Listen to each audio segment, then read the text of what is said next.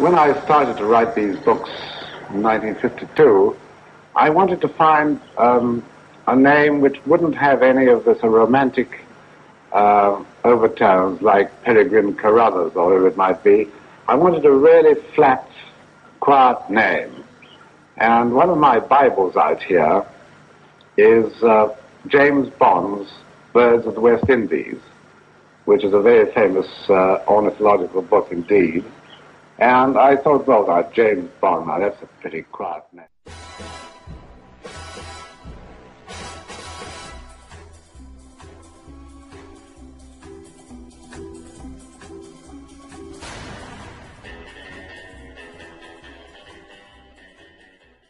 On August 12, 1974, Ian Fleming died of a heart attack after a lunch at the Royal St. George Golf Club with two friends.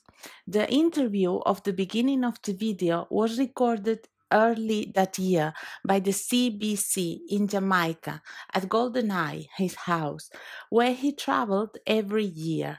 Fleming had an unhealthy lifestyle, smoking and drinking every day.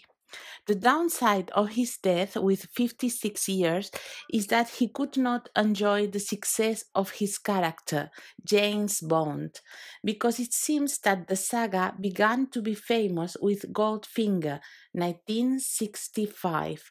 The premiere was celebrated 1 month after his death.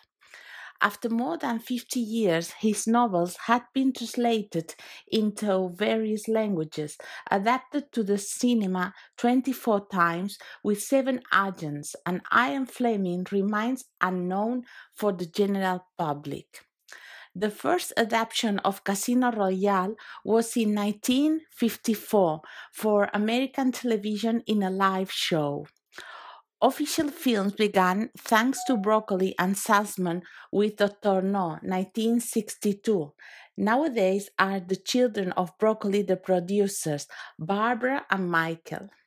The legacy of Ian's 14 books of 007 and 3 more books, more than 7 bonds and more than 24 movies that earn millions of pounds.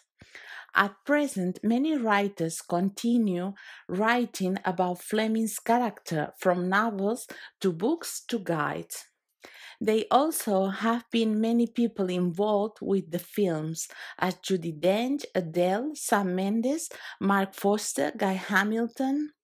Ian's character is more famous than him, so celebrating his birthday, I ask you to read and sign if you are agree this request to have the recognition that he should have. That's the life of Ian Fleming.